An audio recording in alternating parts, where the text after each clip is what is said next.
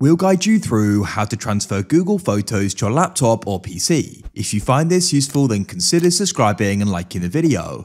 This is really convenient to do because then you'll be on your computer, you can go and start editing them, but what I like to do is just go and have a backup of them. As I've got some really important photos in Google Photos that I wouldn't want to go and lose if something ever happened to my Google account.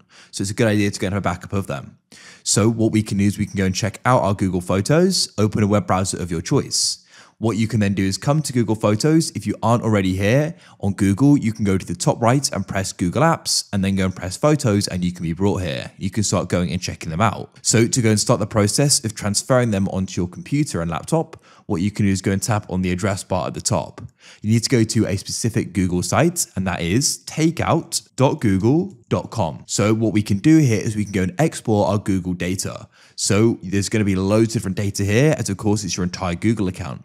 So what you can do is go and scroll down here and press deselect all to the right. Next, you need to go and scroll down and you need to go and find photos. When you see it, you can go to the right and tick the checkbox like so. With it selected, you can then go and scroll down and you want to go and find the option for next step at the bottom.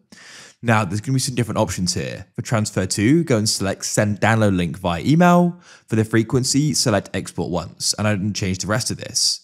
Then what you need to do is go and press create export, and export will then go and be started. The process does take a bit of time. It's usually done within the same day, I found though. So what we can then do is you can go and start checking your email. When you first do it, you'll get an email saying archive of Google data requested, and you'll then get Google data is ready to download when it's ready.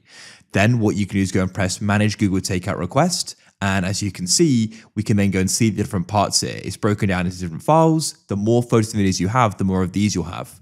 So what we can do is go and press download now to the right, sign into your Google account, and then it should go and start downloading just to verify that it's you. So you're going to be patient while this goes and downloads. What you can do is go and start the downloads for the other parts as well to go and get them downloading. Now we can go and locate it to come out of your web browser and you can go and open up your file explorer.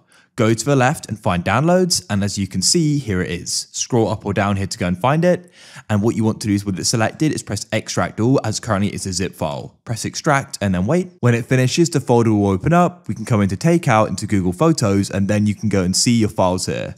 And you can then go and move this folder to wherever you want on your computer and get the other ones as well. Leave a like if you found this useful.